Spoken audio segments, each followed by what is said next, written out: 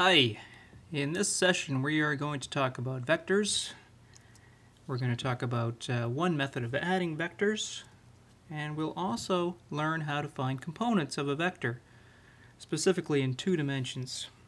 We will also just scratch the surface in talking about motion, and we'll just start by talking about distance and displacement. So this is one way we add vectors. It's called a geometrical way to add vectors. So it's really just using a picture. So we have 3 vectors shown in this picture here. There's a 2-dimensional coordinate system, XY coordinate system, with a vector A, a vector B, and a vector C. We're not going to worry about the vector C right today, but we'll get to that one later. So we'll just focus on A and B. So how do we find the sum of these 2 vectors A and B? So the method we're going to use is called the tail to tip method. So what you do is you take one vector and just put it down there, and then you take your second vector and you move its tail to the tip of the first vector. The tip is where the arrowhead is. We're going to do this for 2 vectors, but you can do it for as many vectors as you want. And then you draw the resultant vector always from the tail of the very first vector to the tip of the last vector. So let's just see how this works. So now we've gotten rid of C from our picture, so we just have A and B, but we actually have now 2 copies of A and 2 copies of B. And 2 resultant vectors, which are the result of adding the vectors A and B. So what we're really showing here is 2 different ways to add these vectors A and B. They're completely equivalent. Okay, so first we're going to focus on the bottom triangle. Now A is in the position it was shown before. B was actually its original position was in the upper triangle, as it is in the upper triangle now. So what we've done is we've taken B and we've moved it. So first we've laid A down. The tip of A is where the arrowhead of A is. The tail of A is at the other end, the left end. Then we've moved B so its tail is on the tip of A. So that's the tail to tip method. If we had another vector we wanted to add, we would move its tail to the tip of B and draw the resultant all the way from the tail of A to the tip of the third vector. In this case, we're already finished. Okay, so we have this lower triangle. We go from the tail of the very first vector, that's vector A, to the tip of the last vector, that's vector B.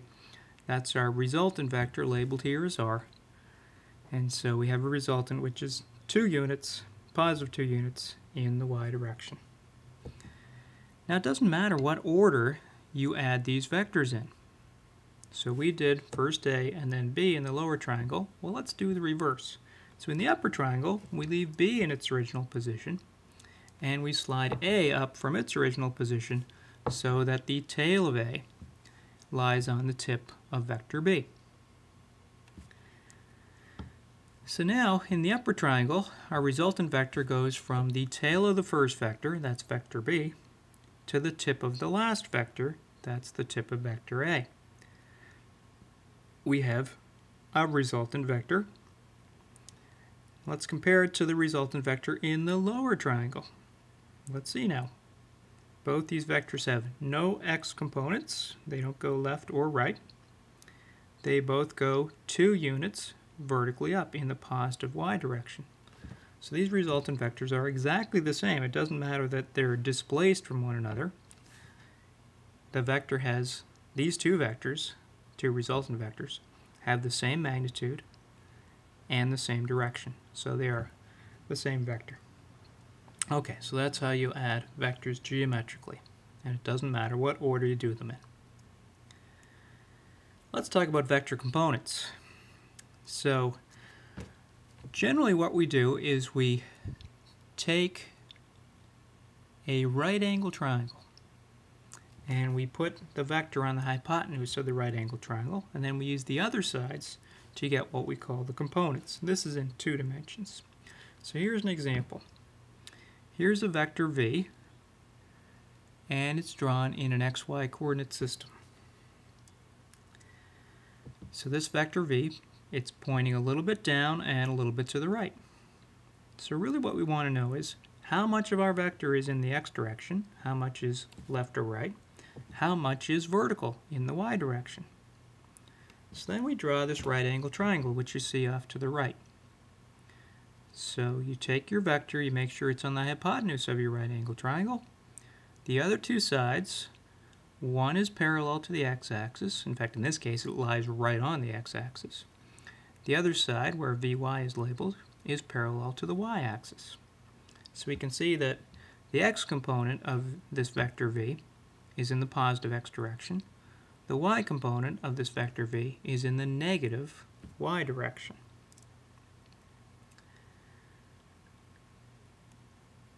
Now what we want to do is be quantitative about this. Okay, so that in words there just summarizes what I just said. You make v the hypotenuse, the other two sides are parallel to the coordinate axes. So now we want to know exactly numerically what is Vx, how big is Vx, how big is Vy.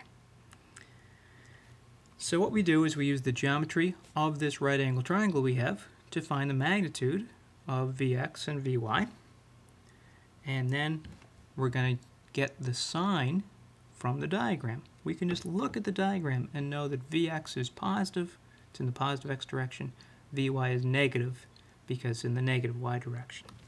Okay, so let's see how we do this process. And we're going to use something that we call unit vector notation. Now, unit vector is just something that has a length of one unit and points in a particular direction. So the unit vector x hat, x with a little hat on top of it, and you just call it x hat, has a length of one unit in the positive x direction. Y hat would be a length of one unit in the positive y direction. Okay, so we'll worry about that in a few minutes. So what we're going to do is focus on finding the size of Vx. Let's say we know what V is. It's got a particular length.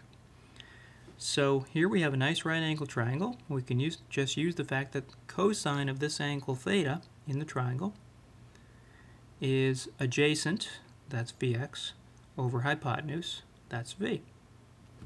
So we rearrange that equation, and we find that Vx is V cos theta. Now the vector Vx has a magnitude of V cos theta, and it's also got a direction. It's in the positive x direction. So the magnitude is displayed there as V cos theta, and the plus x hat tells us that this vector is in the positive x direction. Do a similar thing to find Vy, only now we use sine instead of cosine, because sine is defined as opposite, that's Vy, divided by hypotenuse, that's V. You rearrange that, so the vector Vy has a magnitude of V sine theta, that's just rearranging the sine theta equals Vy over V equation, and its direction is given by minus y hat. It's in the negative y direction. We can put this all together to say that the vector v is the vector sum of its components, Vx plus Vy added as vectors. And that would be plus V cos theta in the x direction minus V sine theta in the y direction. So that's how we use vector components. Okay, let's go on and just spend a few minutes on just the start of motion. And we talk about distance. So motion, something is moving. So it travels a particular distance when it moves. So distance is a scalar quantity, doesn't have a direction, and it just represents the length of the path moved by some object. Displacement is a vector, and we define this a little more formally, so it represents a change in position. The magnitude of the displacement is the straight line distance between the start and end points, and the direction points from the starting point to the ending point. So that's how you find the direction of your displacement vector. So often, let's say we're working in the one dimension on the x-axis. So we'll start with some initial position, we'll call that xi, and we move to some final position on the x-axis, we'll call it xf. The displacement in this process we call delta x. Delta is this little triangle symbol in front of the x. Whenever you see delta x, that always represents a change in some quantity x. So here we have the change in x. X is position. So a change in a quantity is always the final position, final value minus the initial value. So in this case, delta x, the displacement, is the final position, xf, minus this other vector, xi. We're going to work with this in one dimension to start with. We'll talk about some other things in the next few days as we work through motion. But you can also generalize this to more than one dimension. You can have delta y's and delta z's if you have 2 and 3 dimensions, or even a single vector in 3 dimensions. We often call that r, so we'll have delta r is rf minus ri. Okay, so that's it for now. I'll see you in class.